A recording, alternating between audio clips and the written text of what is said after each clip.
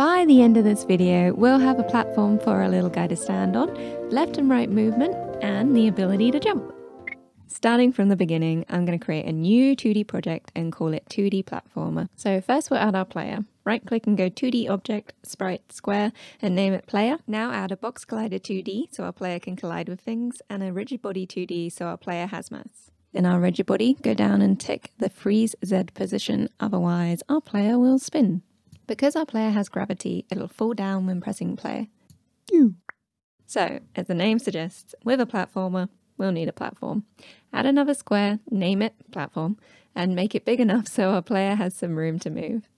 Our platform will also need a Box Collider 2D so that our player can collide and stand on it. And as easy as that, when we press play, our player is safe. Before we add some movement, I'm going to add some eyes to our sprite so we can see the direction it's facing. So I'm just dragging in a picture from my images, and then you drag that sprite onto your sprite renderer, and there he is.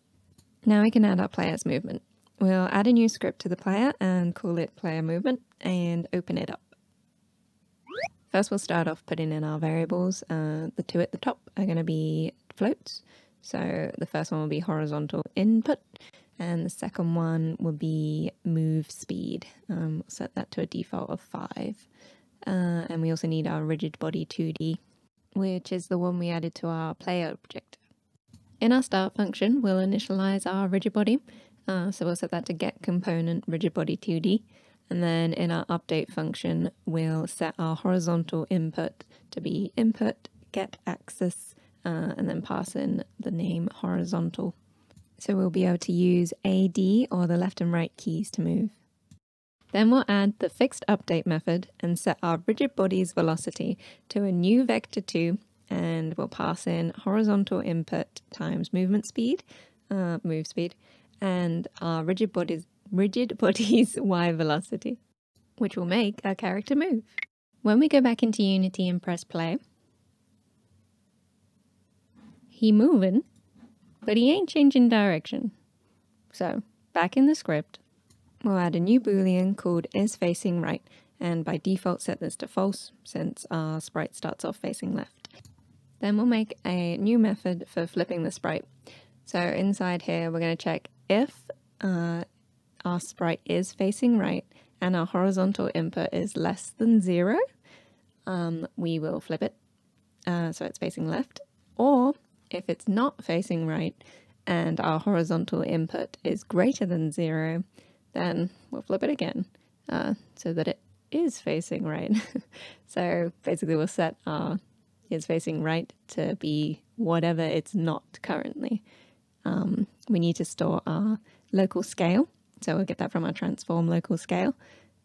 We take our local scale x and set that to be times equals, so what it currently is, but just basically make it negative, and then transform local scale equals our local scale that we've just set up. Now all we have to do is call our new function in our update method. Now he changing direction. Let's make him jump.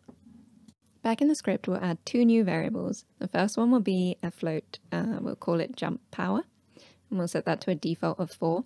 And the next one will be a boolean. We'll call isJumping, and we'll set to a default of false.